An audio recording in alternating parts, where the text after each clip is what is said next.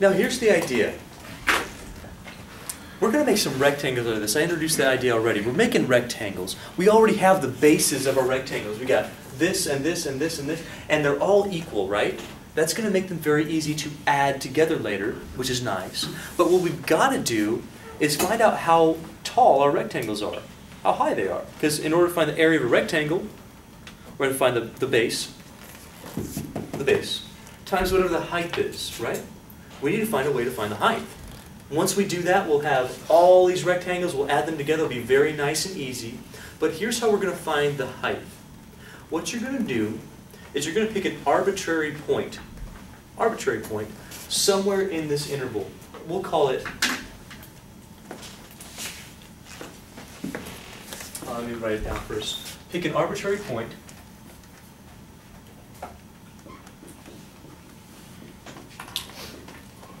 What's arbitrary mean? Just random. Random. You're going to find out that it's not going to make a difference at the end of our problem. Pick an arbitrary point for each subinterval.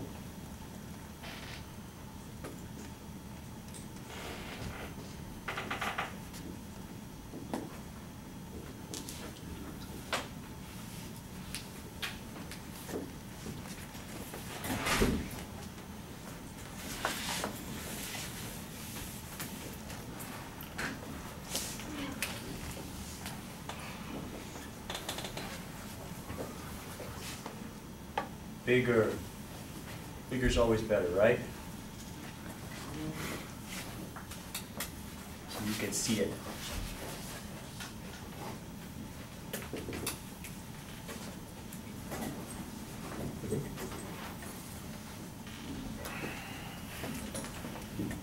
You okay with that? Here's what we're going to do. Pick an arbitrary point, some random point in between there. Now, I got to explain to you why it doesn't have to be a specific point, but why it could be a random point. Because as soon as I start stacking infinite number of rectangles in there, as soon as I let my n go to 0, the width, let my n go to infinity, this distance becomes 0. Does that make sense? N goes to infinity, number of rectangles goes to infinity, the distance between them, finite divided by infinity, goes to 0, right? Goes to 0. So that means that any point I pick is going to be really just squished. It's going to be bound between two numbers that are different. So it's going to be between there, certainly between, but it's not going to matter where it was, because it's going to be squished in there no matter what. Right? It's like trying to put two hairs together and saying, find the distance between them. Well, there's something in between them, but it doesn't really matter, because they're so thin anyway. Who cares? So we'll pick some arbitrary point. Let's call it, that's a horrible line.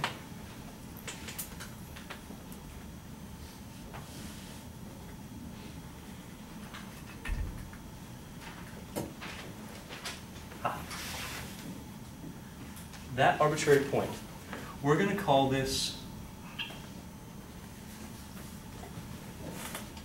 x of 1 dot. Yeah, I know.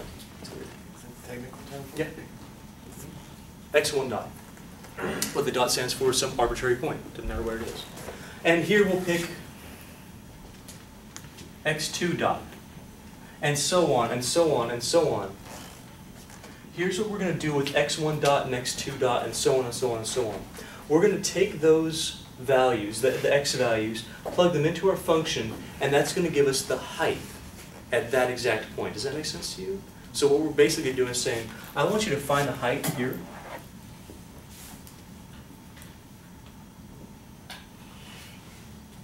I want you to find the height here.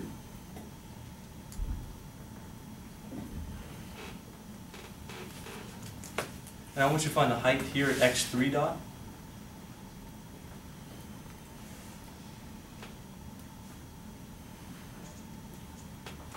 This one, by the way, would be xn dot, not n minus 1, that's the previous one. That's xn dot. That says that you have n rectangles. Do you see what I'm talking about? 1, 2, 3, 4, 5, 6, 7, 8, 9, 10, n. At each of those points, what we do is we say, all right, understand that this is the width of a rectangle right there. If I go up from this arbitrary point, it's going to give me the height of that rectangle. Do you follow that? You build your rectangle around that. So you go, okay, that's going to be the height of my rectangle.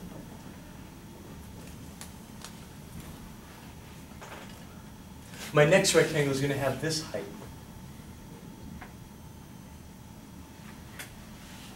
My next rectangle is going to have this height.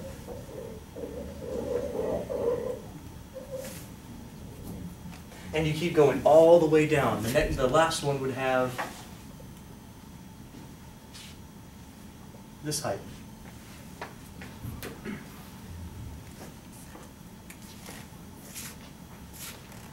So we pick an arbitrary point for each subsection and make a rectangle.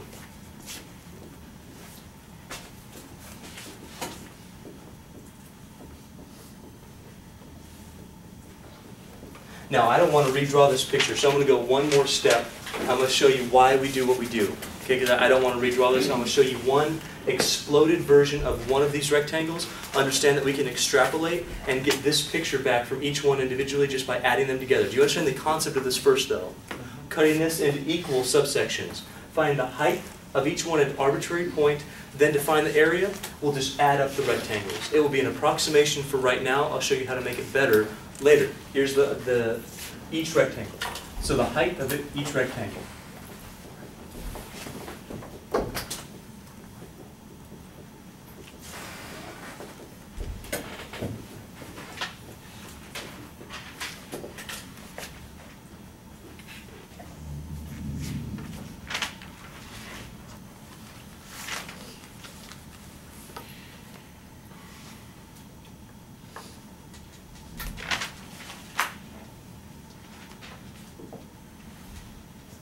Let's say that I just take one of my rectangles. My arbitrary point is any x, whatever I'm talking about, k, dot. X of 1 or 2 or 3 or 4 or 5 or n, whatever that is, dot. Next time when we start back, we're going to start with this picture. We're going to find out the width of each one, which is already on the board. We'll find out the height of each one. Therefore, we'll be able to find the area since it's a rectangle, add them all up together, and you're going to see why we have the integral that we do from these areas. Did today make sense for you? So we're right in the middle of trying to find the area under a curve, and what we've realized is that this is the second rectangular method. We're breaking up this area into equal width rectangles, and then we're going to find the area of each rectangle, add them all together. That should give us at least an approximation for the area under curve. Now, it's going to be a little off because, as you see, we're under and over the curve at certain spots. So this is going to be an approximation to start with. We'll talk about how to make it better later. I think I gave you a preview on that last time. What I've done here is I've taken one of our rectangles, and we're going to try to find the area of one of these rectangles. So notice that we're somewhere within A to B. You follow me on that? Now, I gave you some definition for the width of each of the rectangles last time. How much do we call the width? It was b minus a over n that gave us the width of each one, but we had a term for it. Delta x. That's the width of each sub-interval. Do you follow me on that? So this width is delta x. Of course, it's important to have something that represents that because, well, we're going to take base times height to find the area of a rectangle, so that's important. Now, also, we called this, we had a point in here somewhere. Now, this looks like a midpoint, but it didn't have to be. What was that point? What was it? How did we find that point? Was it an arbitrary point? It's some arbitrary point. Arbitrary means it could be anywhere. Anywhere within that little sub-interval, and it has a dot. We call it x sub 1 or x sub 2 or x sub 3, whatever, but a dot, meaning an arbitrary point that's within that rectangle. In the first rectangle or the second or whatever the indices say, that's what we're in. So if this is since I'm being kind of generic here, this is the kth rectangle, right? Whatever I'm talking about, first, second, third, fourth, fifth, kth, whatever. This is the x sub k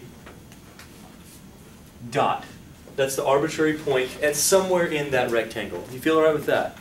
Now, how we used that arbitrary point, we just said, well, at that arbitrary point in my subinterval, what I want to do, I want to make my rectangle that height. That way I can have at least some stopping point. Not always the left, not always, it doesn't really matter where it's at, but at some point, I'm going to make it go up to the function, and that's where I'm going to draw my top of my rectangle. Do you follow that? Well, here's what we need to do now. We need to come up with some way to find the area of a rectangle. I just spoke about it, but how do you find the area of a rectangle? Base times height. Base is done. They're all going to be delta x. That's nice. What's the height going to be? The length of, would you agree it's the length of that right there? Yes. Where my arbitrary point is, right? Because remember, the arbitrary point gave us the height. And the height is based on the function. So if this is, let's call this f of x.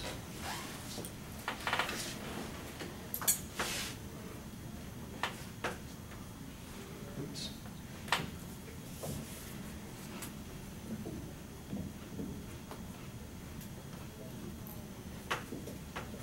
If that's f of x, how tall is that? F of X, How would you find, so some people, I can tell you, you're a little bit lost on this. How could you find the height? Let's say that this point just happened to be 4. Let's just pretend it was at x equals 4. You'd plug in 4. Plug in 4 to what? So would you agree that if this was a 4, the height would be f of 4, right? If that was a 7, that'd be f of 7. Do you agree? Because f of whatever gives you the height of whatever. This is our whatever, xk dot. So the height of this rectangle, which means the height of this line is the height of the rectangle. The height of this line is the function's height at that point. The function's height at that point. F of xk dot. Yes, no? Yes. Yeah, the guys over here? Okay. So let's say this.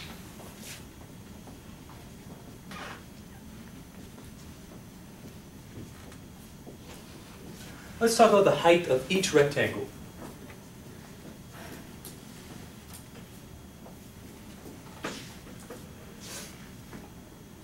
Since we already did this, we know, well, the height of the first rectangle. Now this was every single rectangle we could think of, right? Has this height. What's going to be the height of the first rectangle? Well, let's look at it. It'd be f of x1 dot, right? Whatever the first arbitrary point is, we go up to that height. That's the height of the rectangle. Make sense? That'd be the first rectangle. Then the second one will be f of x2 dot. And then so on, all the way when we get to f of x sub n dot. Our last arbitrary point that's somewhere between x sub n minus 1 and b, the ending point of our angle. So that would be our last arbitrary point, xn dot. That gives us n rectangles. That's exactly what we want. You're still okay, yeah? Now the fun part comes.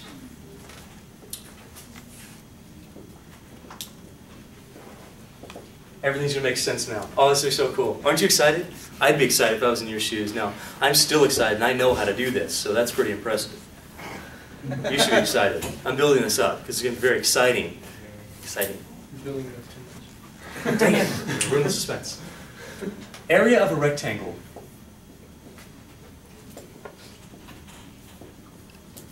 You said this like 3 times now, but the area of a rectangle is base times height. Well, for each rectangle then, let's look at the base times the height.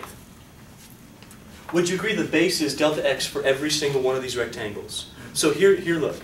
Here's the height of every rectangle, right? Here's the base of every rectangle. Therefore, the area of every rectangle would be f of x sub 1 dot times delta x. This is the area of the first rectangle.